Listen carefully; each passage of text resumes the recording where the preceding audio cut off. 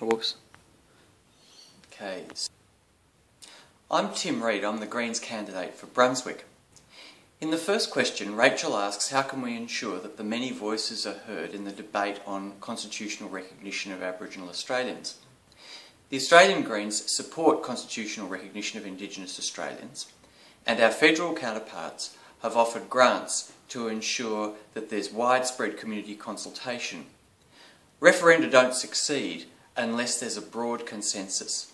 We hope that enough time and enough inclusion can occur to ensure that this happens, and we hope that a referendum delivers a meaningful outcome for Indigenous Australians.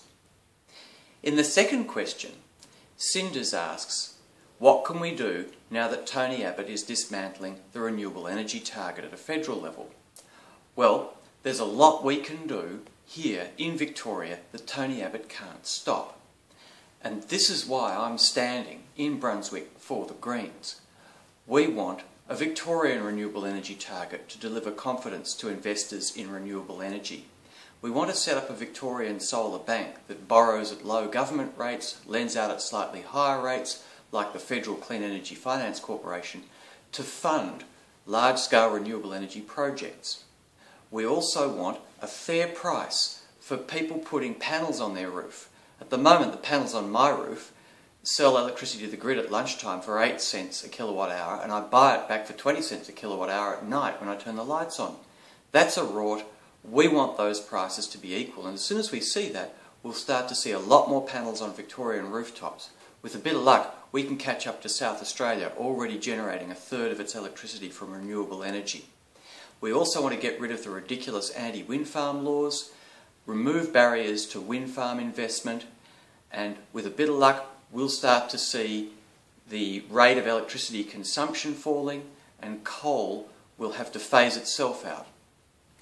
The third question by Sean asks about how we can ensure that politicians deliver what they say they will. And we've seen so many times how enthusiasm fades after politicians are elected in areas like climate change. We've seen how politicians cave into business interests on things like gambling taxes, restrictions on poker machines, or even something as simple and no-brainer like container deposit legislation. The Greens want to see a cap on political donations. We've pledged not to accept donations from property developers, and we're encouraging other parties to follow suit. We want to see our Anti-Corruption Commission have the power to investigate corruption in state politicians. We want police to be able to investigate state politicians rather than other politicians. You can see more details on these and the other questions on the greens.org.au/Vic website.